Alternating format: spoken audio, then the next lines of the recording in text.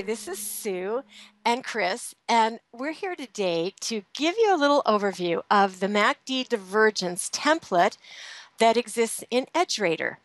And the reason that this trading methodology is so appealing to me is because it's very visual.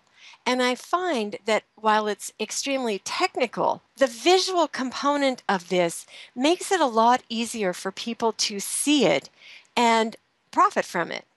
The consistency is the other feature that I like about it. And when you get enough of a divergence on the MACD between where price is versus where the MACD says it should be, there is a really consistent tendency for price to pop, either up or down, depending on which way the divergence sets up. It is especially powerful if it's going with overall market direction at the time of the divergence. So if you think about this, you think about a jack in the box, a child's toy. It's build up pressure, pop. So what we're going to do is we're going to frame out two setups here on the IWM, one of my favorite things to trade, and just to see if we can get you so your eye can see what it is we're looking for. So Chris, if you could help me, look at the low of the MACD in February, right about there, and then slide up, if you would, to the bottom of that candle. Doesn't have to be perfect. You can leave the tail on or take the tail off or split the difference.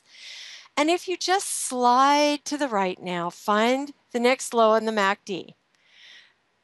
Okay, so this one is actually a little bit lower, so we're going to anchor from this one instead. Okay, we're going to pick the low of the MACD here.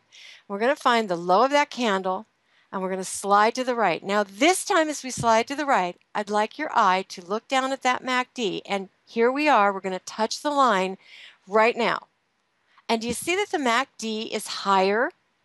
Price is the same. In fact, if you really measure it, price is a little bit lower, and the MACD is higher. That's divergence. It's not the lift of the MACD. It's the fact that price is at the same point it was at the low of the MACD, but now the MACD is higher. And now what I'd like you to do is I'd like you to notice that not only is price retesting that imaginary line that Chris created when he dragged his cursor from the low of the MACD on price horizontally, I want you to see the V-shaped configuration that's set up in there.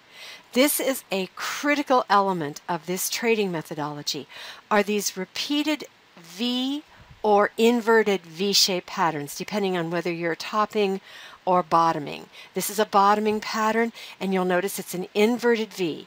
It's crisp.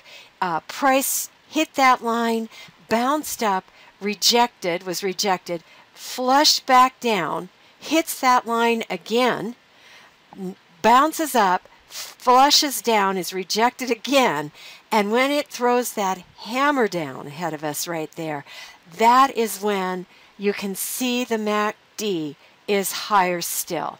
Price continually getting lower with these pulsing inverted V-shaped configurations like an EKG machine. Ba-boom, ba-boom, ba-boom. And the rhythm can be staggered, but those V's need to be tight and compressed. The deeper they go, whether they're inverted or right side up, the deeper they are, the tighter they are, the sharper that bounce up, rejection, flush back down. The tighter that is, with the MACD building pressure up underneath price in this case, the closer you are to getting a real nice opportunity, potentially.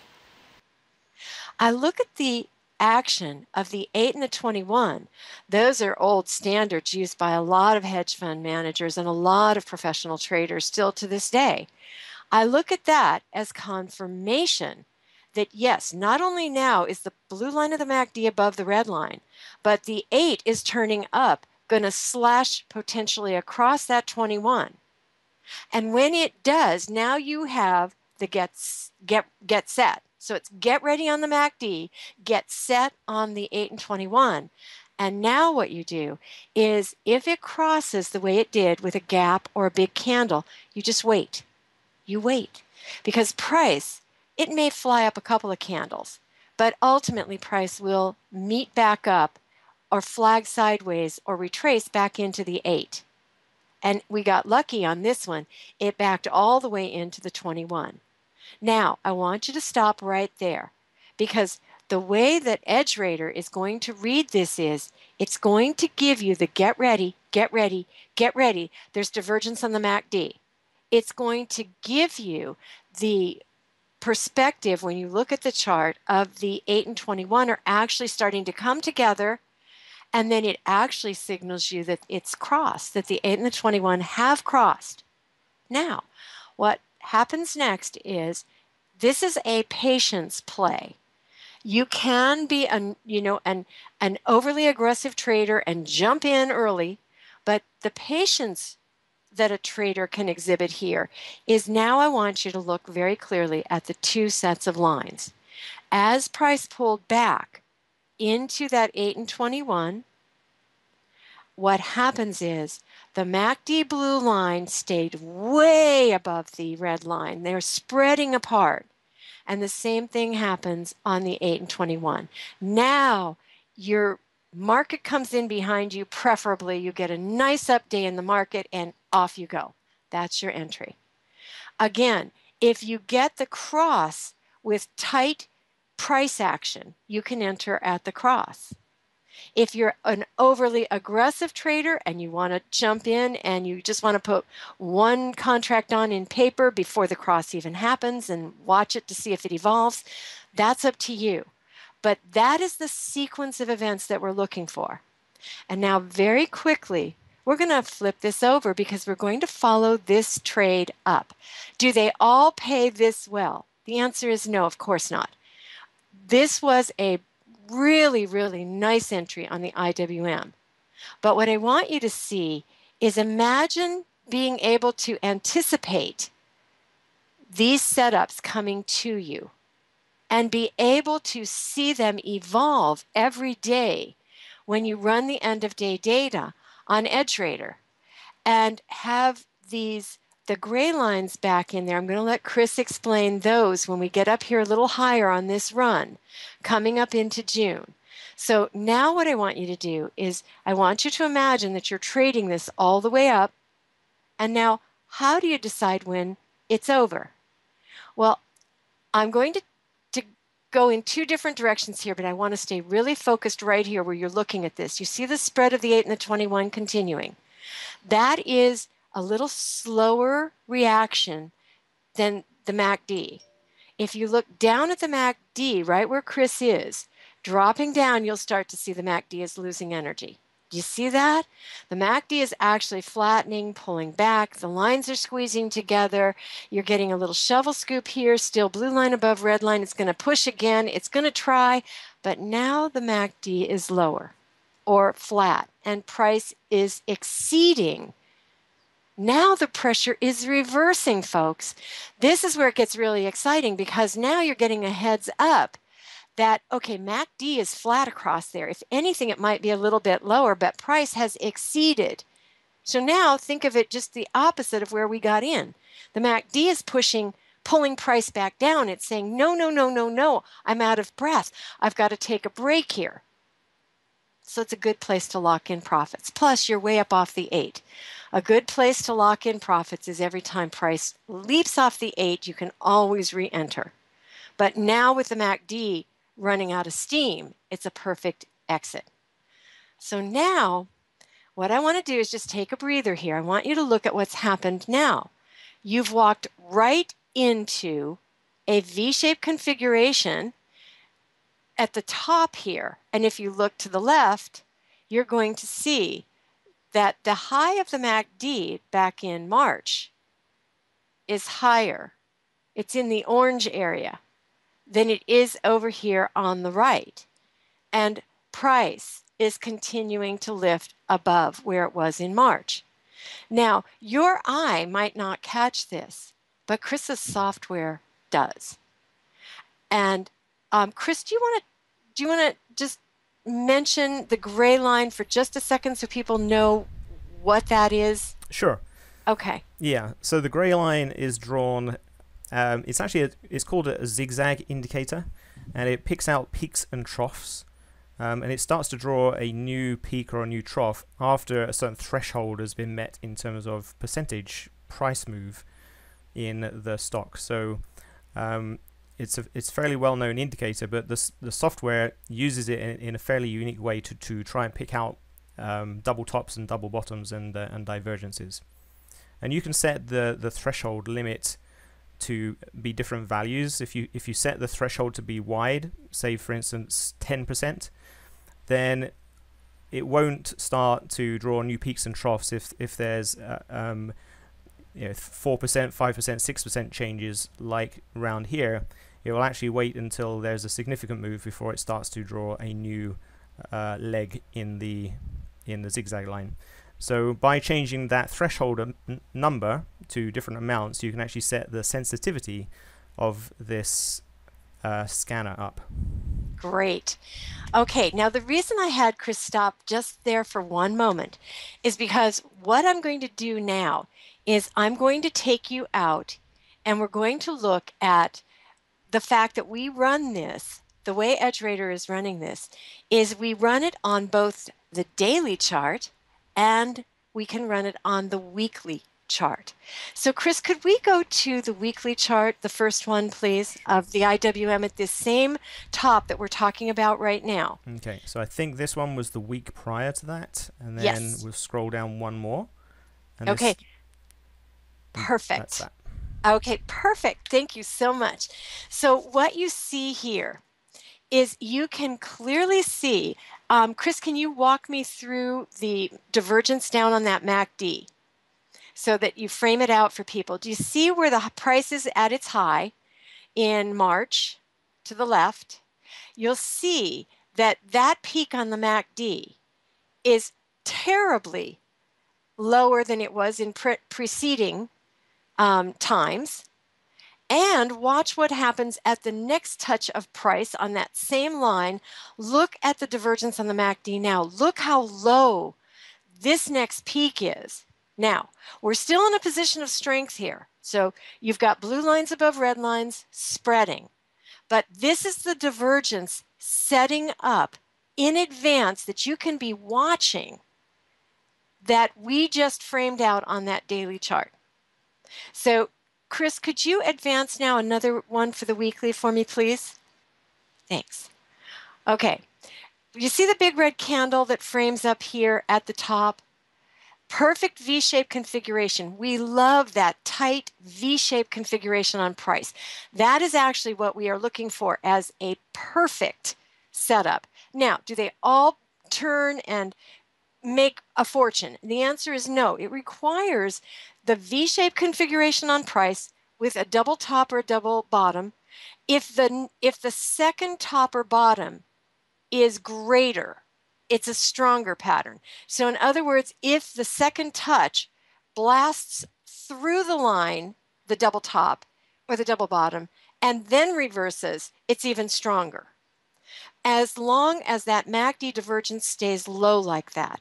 So when this sets up, the exciting thing is you see it coming to you long in advance. The EdgeRater software is giving you a heads up days or weeks in advance. And then what you're doing is you're sitting like the croc at the water hole waiting to just reach out and take the trade. So if you could go down through your weeklies now for me, Chris, and then watch how this plays out. And what he's got here in the center is this is the readout showing you how many bars ago on that weekly chart you could have been sitting here waiting for this trade to either confirm or just not come to fruition. Right. And so on this, the centerpiece you just picked out and talked about, this is what you would see if you're looking at EdgeRater and you run this every day. And so on this bar, it would have actually just picked out and said that it looks like there is a potential top coming in. There's a divergence when we set the zigzag indicator at 5%, also at 7, also not at 9 because under the divergence column there's a no, and not at 12. But these two sensitivities, 7% and 5%, there is a divergence being detected. So, and it's telling you how close price came to the peak, and it's telling you what the divergence is in the MACD. So as we go through these charts to the next one. And just so I can jump in really quickly, because this is what's so important. This is why I got so excited when Chris wanted to do this, is because if you look at this, you've known for 3 bars. Chris, can you show 3 bars back up on the price? You've known for 3 bars that this divergence is setting up. This is 3 weeks. Well, it started to move the second bar, but you had a real heads up that this was potentially coming to you. And I don't think there's any other software out there that can do anything like this. I've looked. I've really looked. So you not only see it setting up, but you get a heads up in advance. So if we could just go down through them, and then we're going to go right into the daily, and we're going to watch how this trade actually played out, because it's really important that you see the advantage here.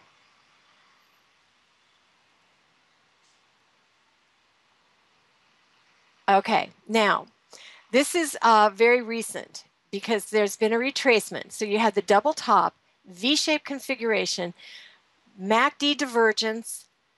You didn't have the blue line on that last rise under the red line on the weekly, but you had enough divergence there that when the daily rolled over, we're going to show you that next, it was just a slam dunk.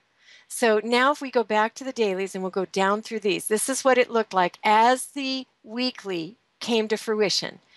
This is, again, blue line above red line on the MACD. There's your really nice, tight V-shaped configuration, double top.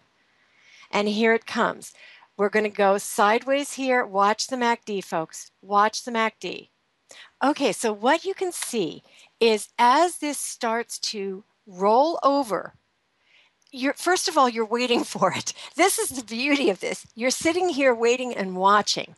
So what our goal is to get you at least aware that they're setting up and give you the potential to catch these. So as it rolls over, what you're going to see now is the blue line of the MACD will slide below the red line. It will slash across it. And then you'll see that the blue line up on the price has actually started to angle down. Now let's just go down through like 3 slides and let's just watch it evolve. Big, huge candles. When it goes, it goes. So now blue line is below red line and we're on the MACD and we're about to cross. Yes. And look at it spreading. Isn't that just the loveliest thing on the planet when you want to short something? It's slashed across there with a severe angle down. And then look at the angle coming in on the 8 and the 21. They're right behind it. So now you don't really have an entry right in this candle as the 8 and the 21 are about to cross because you've gapped off the 8 too far. You know that price is going to have to get back to that blue line. So you just give it a moment and lo and behold, it retraces on the next couple of candles. It gives you a chance to slow down and really find a position, because now this is now for those of you who are newer traders, this is where this is really helpful because it gives you a pause. You get a chance to look at whether you're going to trade this with options. Are you going to trade this with stock? What is the overall market doing? So it works on any product you want to trade as far as an option, a stock purchase, a leap. So your decision now is, okay, let's see what this next candle brings and what is the overall market saying? Do I think, where's support and resistance? So you now get to be a serious trader with a leg up. You've been waiting for it, watching for it, and now you're ready to go. So as it comes down, you've made your decision, you're in the trade, you may have several positions on the trade because this has weekly options. So as it comes on down, you're just going to play it out. Now, how do you know when the movement might be over? Well, first of all, you're watching the price jump off the 8. You know that that's not going to last for long. It'll flag eventually or retrace. There's your retracement. But the blue lines and red lines are all still spreading. Nothing's really turning up at a severe angle, and the MACD is still saying down. Do Do you see the angle on that blue line and red line? It's still saying there's more to go. First dog leg, there's your first dog leg. Let's keep running down through. Oops. Okay. Now the dog leg is holding. So let's see what happens as price comes back to the 8. Is it going to roll again? Price goes to the 21. Moment of truth. Here it goes. And look at your MACD. It's going to angle apart. It's going to bend down, and down she goes. Now, as this comes down, this is 1 or 2 flags, and really you want to start thinking about taking some profits. If you haven't already started to lock your trades in, now you're watching for momentum to come out of the MACD. And at that point in time, you're done. It's a good place to lock it in. It's a good place to take profits. Okay? So now it's going sideways and you're for sure out. There's no heroism here depending on what you're trading. If you're an options trader, fate is killing you. If you're a stock trader, you get to pick whether you stay or go. Okay? Now, one more thing I want to address while we're talking about this is if you want to keep going, Chris, you can see the dog leg forming on the MACD. And that's just, it's over. It's over. These big bulges in the MACD, when they dogleg like that, you really want to take profits. So the reason the charts for this template are so clean is because we really want you to be able to see the price versus the angle of the MACD.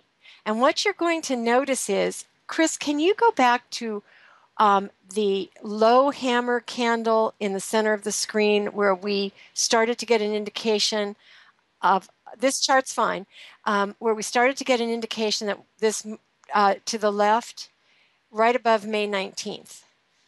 So right in there. What I want you to see is, do you see that the MACD now is at the same point it was on that candle? Just about. I usually will look at that and think to myself as that dogleg starts to form that the MACD has come back home. It's come back to where I had an interest in going long the trade. Very often you'll see this happen, and it's a good place to really seriously consider getting out. Make sense? It's hit its home base. This is where it first told me I was probably going to go long, and this is a great place for me to get out. So we keep the charts really clean without a lot of indicators here, so that when you're in these trades, you actually can see these divergences. You can see where that MACD is coming home to roost. Where is it historically? It's right back at the base it established back in February. It's real close to its home base. It's in a tight range down there. So the likelihood of it turning are pretty strong. So that's basically how we use MACD divergence to trade. And I'm going to see if Chris has anything he wants to ask me before I stop the training video. So what we've done is we've looked at a double bottom. We've looked at it right there in the center of April. It's set up perfectly with massive tight V in there, coming down into a lower price with MACD going up. That's the reversal of the double bottom. And actually, this is one where price exceeded the prior low. I love those. And then we did a double top with a much bigger V across there. And there's the rollover and the down. Now, some entities, some tickers will set up and they will pattern trade very nicely. You could look at this and someone who's a support and resistance trader could say, well, this is one big wide channel trade. And what we're doing is reading the MACD divergence to assist us in going back and forth across that channel. I would say yes to all of the above. But the beauty of it is you don't have to have a lot of technical background to become a technical trader using MACD divergence. Mm-hmm. Now, would you say, because it's come to a potential turning point here, would this be another potential divergence for an entry long?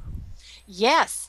Actually, as we watch this set up, it won't refer back to May 19th, because if you look back to May 19th, there's not enough divergence, a little bit more to the center, right in there. There's not enough divergence in that MACD. The divergence now, the MACD says price actually should have come lower.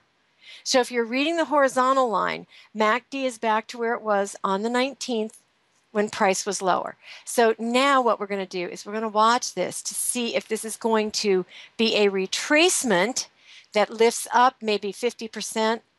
And actually, I think as of today, when we get to the live charts, I think it is at about a 50% retracement. So what we'll do now is see if this is going to be a retracement, and you don't have to use technicals. You can just eyeball it. If this is going to lift 50% of the way and then possibly go sideways and maybe roll back down again. We won't know until we see this set up, but EdgeRater will give us a leg up. EdgeRater will help us determine whether or not there's a divergence building back in. So we can be a little bit less attentive with EdgeRater. If you don't have EdgeRater, then you would be looking and looking and looking and looking and studying and measuring. And EdgeRater does that for you. Okay? So I think this concludes the training part. And again, if you have any questions about the divergence and the V-shaped configurations, you can get in touch with me through Chris. Contact me through the support page on the website, and yes. I can forward any emails to Sue. And I will add one more thing. For those, just to make it clear why we run both the weekly chart and the daily chart, because I think this is critical. The reason that we run both of those is you can trade this on a daily chart, but the mother lode is when it sets up a clear, precise V-shaped configuration with divergence on the MACD on that weekly chart. That's where the power is. The higher the time frame and the stronger the pattern on that higher time frame, the more likely you're going to have a chance to make some really, really big moves and some really nice money. Trading just the daily is fine, but getting those weekly patterns, oh wow. You get 5 or 6 of those a year, and it just makes your year so easy. And to my way of thinking, not being an expert at this system as you are, when I saw the weekly charts, it just seemed a lot more obvious than on the daily chart. So going back to the first week, you can see the divergence is much clearer here. Yes. In this V-shaped configuration you've got, the MACD difference is actually quite a lot. Yes. So I think that makes a good heads up to then start monitoring this on the daily chart. Right. And there was one before, and the way you're set up, it's not really fair to your software, but the one before also to the left that was in January to March, you'll see down on the MACD, you could have entered that easily to the short side as well. Once your eye is trained, and EdgeRater will help do that, this without a tool, training your eyes a little bit lengthier process. When you have the help of the software, it will pick these up, and then you look down and you see, oh my gosh, look at the divergence on the MACD, blue line below red line, I better get ready, just in case. That's the get ready. And then all of a sudden you see the red candle, and then the flagging sideways. So and then the 8 and 21 on the daily will start to kick in, and then that's the get set. Then all you're waiting for is the go or don't go. So it really makes this trading methodology, I think, accessible to just about any level of trader. Okay, that's great. Thanks very much, Sue. And we're now going to do another video on the use of the software, how you would run the software to find the signals and find the stocks that are exhibiting MACD divergences. And we're also going to take a look at some of the stocks that are cropping up today. And Sue's going to go through and explain what she sees in each of those stocks. So we'll see you in the next video. Thanks a lot.